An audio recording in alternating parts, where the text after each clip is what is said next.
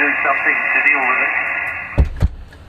All right, so a loop on the ground, that's what LOG is the acronym for, is basically this little transformer attaches via BNC. There are different versions. This is the LMK004BNC from lmkts.com matching box, which connects to 2 leads, which they sell a matching wire for, that you can have 50, 60 feet, even up to like over 100 feet if you want to, of wire. The idea is that this literally lays on the ground in a big loop form. And the idea is that it's going to provide slightly lower noise receiving capability and also give you kind of a different reception pattern. Everything I'm showing you right now you can buy parts for, and you can build this either as a kit that is put together. By the way, LMKTS also has kit versions of these and pre-assembled. I just went with the pre-assembled job along with the pre-cut wire terminated with the ends there. So what we're going to do is I got to punch a hole into this wall to be able to feed my 50 feet of coax and then get it over to my radio. But we're also going to have to trench underneath the walkway that this tripod is sitting on, and I'm going to show you how to do that too because it's all on the ground, right? All right, off in the back corner here is the fiber optic input for the internet. So if we come in a couple of feet off of that, that's about where I need to be for accessibility standpoint. So I'm going to pop a hole right here, and then we're going to test the fit for the coax. I'm using a masonry bit, specialized masonry bit with a hammer drill. This is my Milwaukee 12-volt fuel. Again, I'll come across here. I'm guessing about right there, so let's go for it.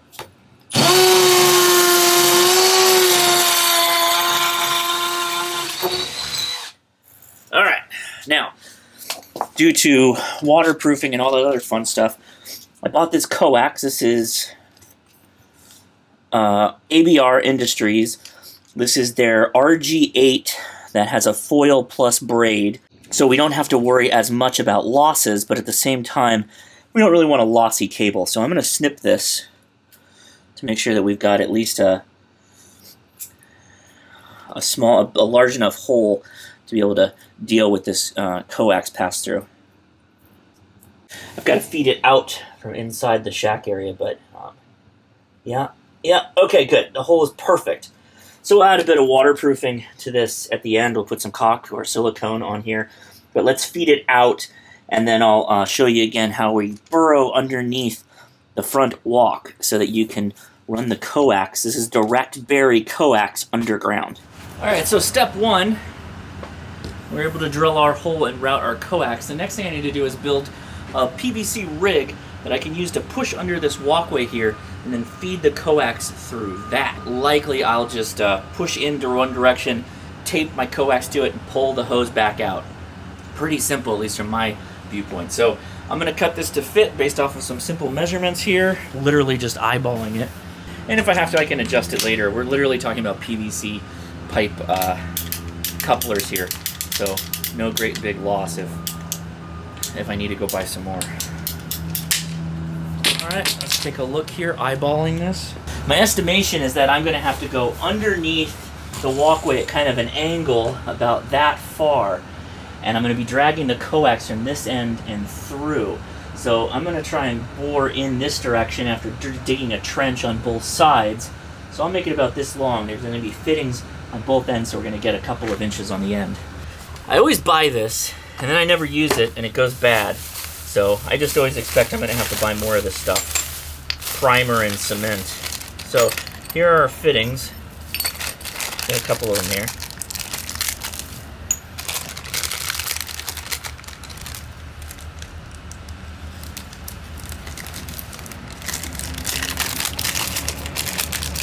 So obviously we need to go threaded connector to threaded connector. PVC has got to be on the PVC ends, and then there will be another side which will have the hose line. This is going to be the nozzle end. This is the hose end is going to go on like that. And then this is the feed line for the hose end, which I have a on-off 90-degree angle connector. So PVC pipe is in the middle here. So let's bodge this together. Really easy. Do not use primer. Purple is the primer. That's the cement.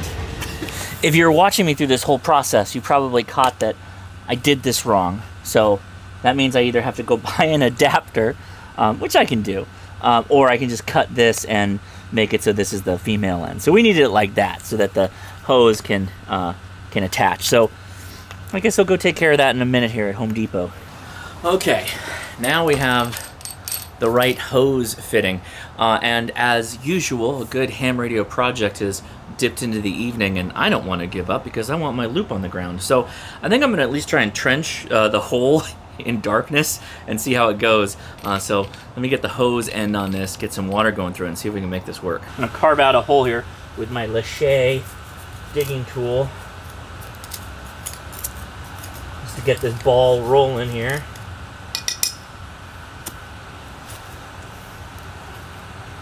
I'm aiming for the hole that I made over there. Let's see. Here we go.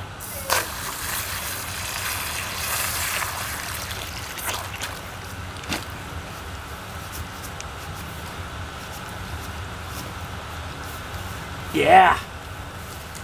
That was close. I'm a little off the mark.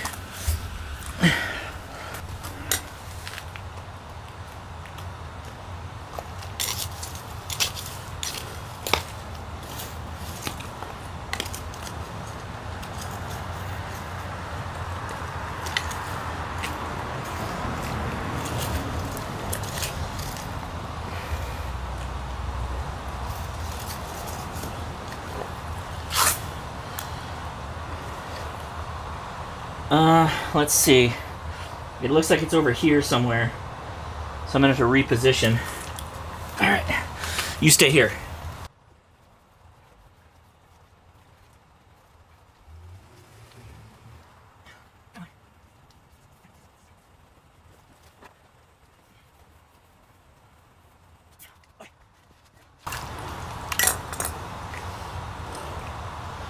Where are you?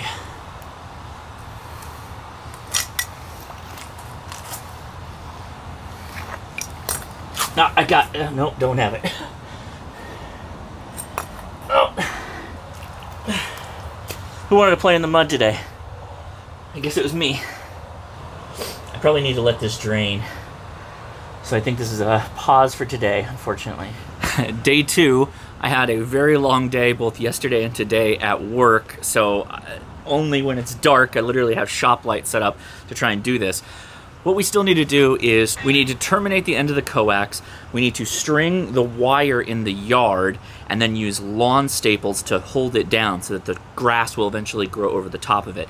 And then we need to run it, the rest of the coax, into the shack and get it onto the radio.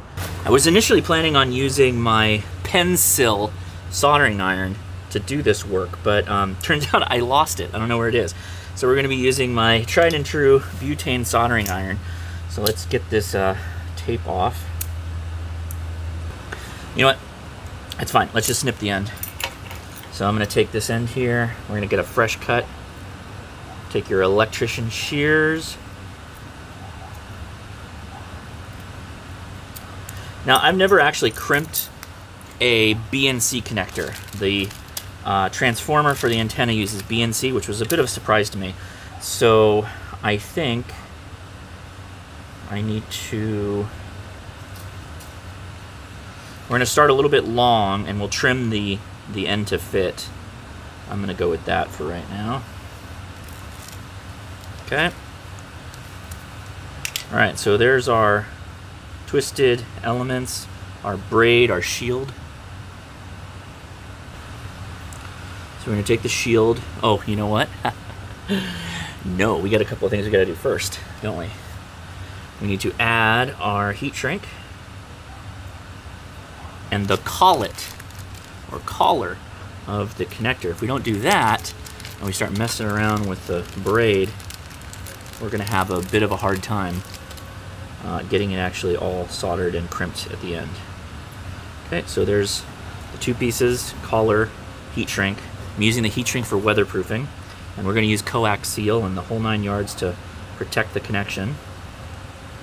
So I'm just taking the braid and I'm pulling it off, pulling it away from the foil of our line. Okay. And now we will heat up our torch.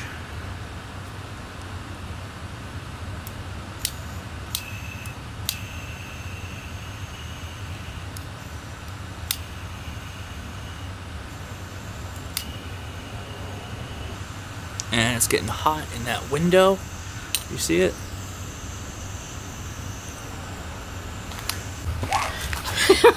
Well, that didn't work. So now, backup plan. We've got a jackery.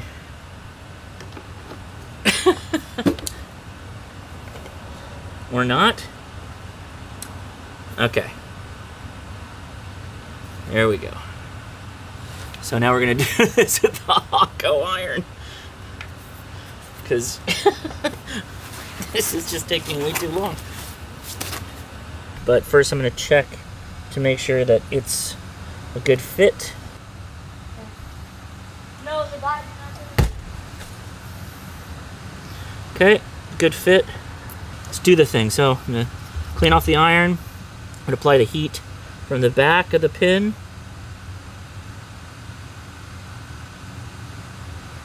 Come on.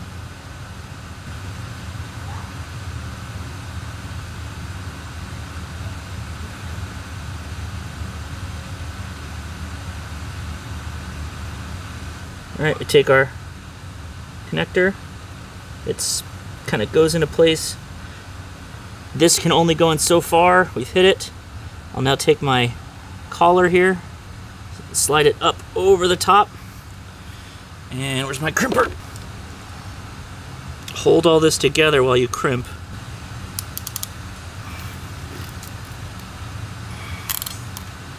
Okay, let's do a check. Good connection. Okay. Now, take that heat shrink right over the top. I'm gonna have to work it a little bit.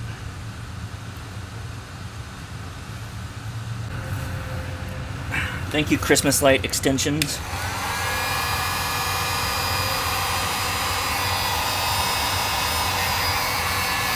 So for the fun to really start, we have to connect our guy here.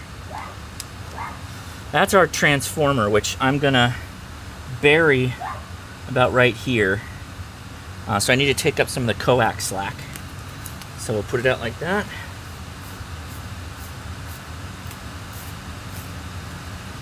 I don't want to get it too muddy. As you can see, things are still kind of wet out here. So we're gonna set it like that for now. I'll get it where I want with the line running, and then we'll adjust as we need to. And then to wrap things up, I'm gonna put on some coax tape. In fact, I'm gonna do that now for the coax connector. Get it all the way up into that guy. In fact, I could even go so far as to just wrap the whole thing with this once I have it all done, and I may do that. I haven't decided against that. So anyway, the unit does come with a pre-measured wire, and this is a 50 ohm transformer. You can get a 70 ohm transformer if you're so inclined. I went with the 50. So here's the pre-cut wire. Some pretty nice stuff. Now obviously this is a loop antenna that we're talking about here. So you want it to go into like a square or a loop, but to be honest, it doesn't really matter that much. Just get it out as best you can. I have some staples here, lawn staples. Oh yeah. These are some big boys. I'm going to just stake this guy down for a second so he doesn't move. Whoa, my light's running out. Sorry for the harsh light and the Christmas menagerie. Yeah, I know Leia's got to organize this and do all this other stuff. But I'm gonna take this wire now, and I'm gonna go around my yard to the best of my ability, and I'm gonna stop to lay down some staples as I go. So let's do it.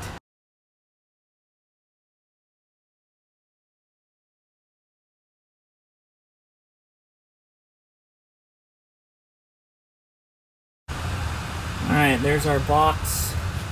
I decided to relocate a little bit. There's our brown line. Lots of staples. I'll probably add more tomorrow. There's our first turn in the dark, which goes across the room. WL. So, hello, good evening. What a better example than this? This is a ZL station. I have the antenna running. We're on the remote. This is the remote. This is the loop, the log on the bottom. We have the volume off on the primary antenna. In the orchard. This is the loop on the ground. Okay, well, the cherries need the frost to ripen, isn't that right? It's S5, Yes, so I 4 S units. I sound like an expert, but And I'm it's not. about a S9 to I just 10 pick up the signal to noise ratio here difference and there. between the two. Well, I'm well into daytime, you know that. Okay, here's Still nice. now step IR. You're still hearing him, right? We're still hearing him, but the signal to noise ratio is So I'd like to know that you keep so a lot more noise, right? All my noise on 40. J6WWL, ZL6 Charlie Yankee, a very good. ZL6 Charlie Yankee. Wow, amazing. It's that time of the year, so I understand, and I know your company makes Christmas decorations big time. I've seen many images, and you people really know how to do it. I'm pleased to say where I am on the ranch out in the bushveld, I don't have any streets and there's no LEDs, over. Anyway, that's exactly what I wanted to get. That's perfect. So it's not going to be the best receiver, but it gives us a good juxtaposition between my step IR and now the loop on the ground for receiving. So what's the verdict, my opinion on the loop on the ground? Well, it depends on how you think about an antenna like this and what your home setup is like. I have a radio with my ICOM 7610 that I have multiple secondary antennas, multiple receive antennas that I can have on the radio at any one time. So I'm able to switch seamlessly and listen to one antenna on one ear or receiver and the other receiver in the other ear. And so I can devote a loop on the ground to one ear while listening with the other one. And when I have a high atmospheric noise or just the ambient noise level that I have here in the suburbs with the step IR, I can lower that one down and bring up the loop on the ground. And I can usually get really good results as far as clarity without bringing in so much of that noise background that a lot of you probably hear, the quote-unquote frying eggs and bacon type sound. You can mitigate some of that with the loop on the ground. Not entirely. Your RFI problems are still going to be your RFI problems. Some folks like to have a vertical antenna and a horizontal antenna and then to be able to switch between them or listen to them simultaneously by putting one in one ear and the other in the other ear to give you a polarization difference as far as what propagation may be like and the effectivity of that antenna, that receiver. Loop on the ground seems like a novel approach for you shortwave listeners. This seems like something that might be worth a shot, particularly if you are in some place like an HOA where things like this would probably not be allowed to be in the air. You can easily get along with this on the ground and no one's really going to know. A couple of things to note, if you didn't pick up on this, this is not a transmitting antenna. You cannot transmit on this. It's much like a beverage antenna, which you may have heard of in the past. Those antennas are designed for receive-only capability. Well, I've only had this for a couple of weeks, and this was all shot pretty much before and during the Christmas holiday season. I haven't had much, radio time to tell you more effectively what I think about it.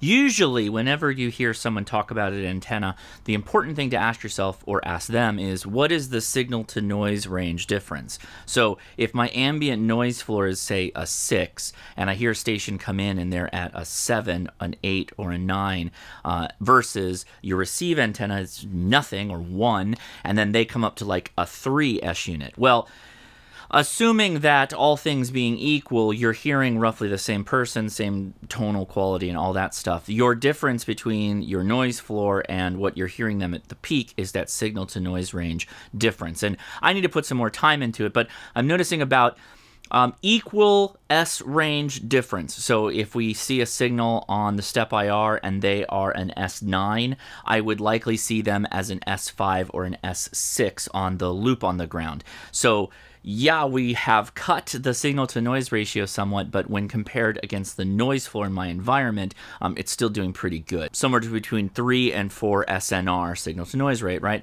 So Like I said, work needs to be done here, but this could be a really novel approach to you in your home location if you have not a great receiving antenna, but you're using it as your transmitter. Oftentimes, it's the receive antenna that most of us have problems with. So a loop on the ground with, say, a vertical, a ham stick, or something along those lines might be what you need to do in your case. If you have a radio with one antenna port, like a 7300 or a Yaesu 710, something along those lines, they make switches that are either RF sensing or they're active accessory connected to each other, that when you start transmitting, it shuts off the antenna, the receive antenna, right, our receive antenna, so you're not putting RF down that, and only goes out your transmitting antenna. MFJ makes one. I'll have a link in the description that you can check that out. Anyway, I would love to hear your comments. Are you a loop user, or maybe you're a bog user? There's beverage on the ground as well, too, from that aforementioned antenna we talked about. I'd love to hear your thoughts in the comments below. As always, we appreciate you.